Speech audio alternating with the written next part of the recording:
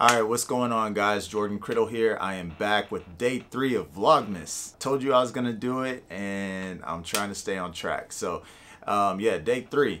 And today is actually Monday. Most of the footage that you're gonna see in this vlog is from yesterday. But yesterday evening, after we got done doing everything with Sierra's family, which you will see, we ended up just chilling. It was my first Sunday in a while that I haven't worked because, you know, we've been working on Aaron's project. You know, I just wanted to give that time to Sierra, so I didn't vlog anything. But I had this, this is something I've been thinking about and I wanted to discuss with you, so I wanted to throw it in this vlog. That is just discussing with you what's the most challenging aspect of mixing to me.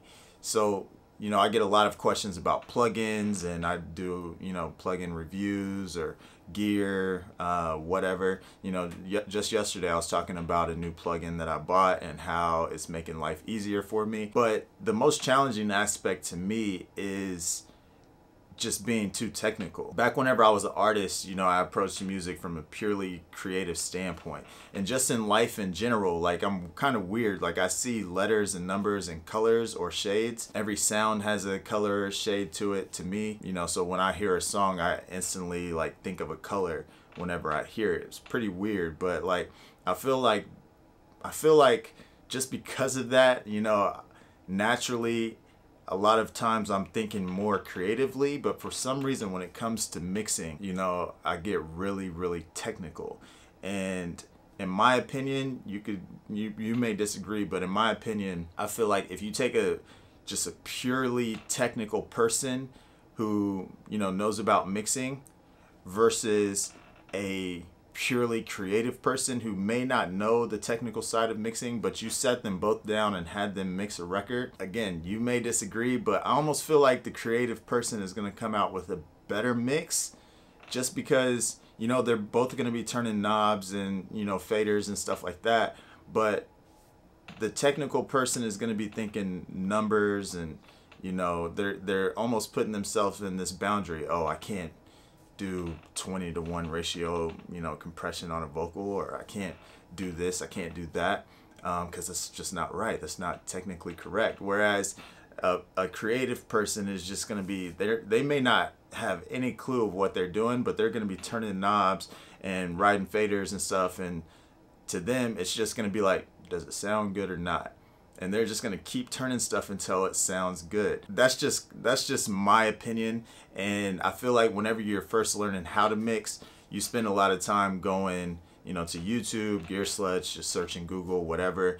And the creative side of mixing is something that can't be taught, you know, through a video, or, you know, that's all just instincts. Whereas when you're searching and trying to learn how to mix, it's all technical. And I just wanted to share that with you because I want you to also, you know, try to be conscious of getting out of being super technical. You know, obviously deliver what the client wants, but stop being so technical.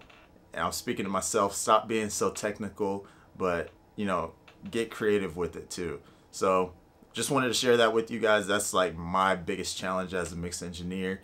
Definitely comment below and let me know what your challenges are. I'm going to jump back to yesterday and show you guys what we went through yesterday, and I hope you dig it. I'll catch you in another vlog tomorrow.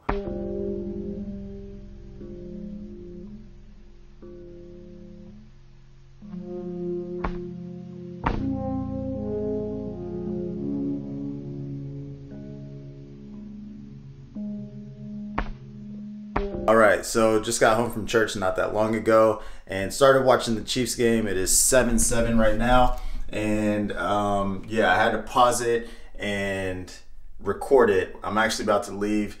I told Sierra at the start of the season on Sundays during the hours of the Chiefs game, don't schedule anything for me, and it always seems to happen. We got to go take more family pictures with her whole side of the family.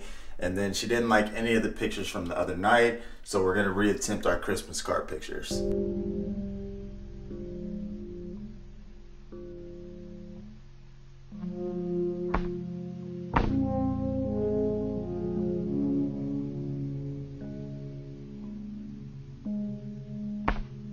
Wonder.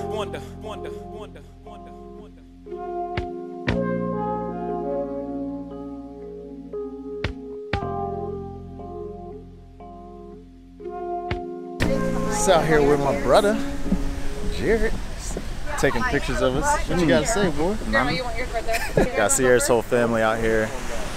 It's a cool location. Trying not to freeze to death.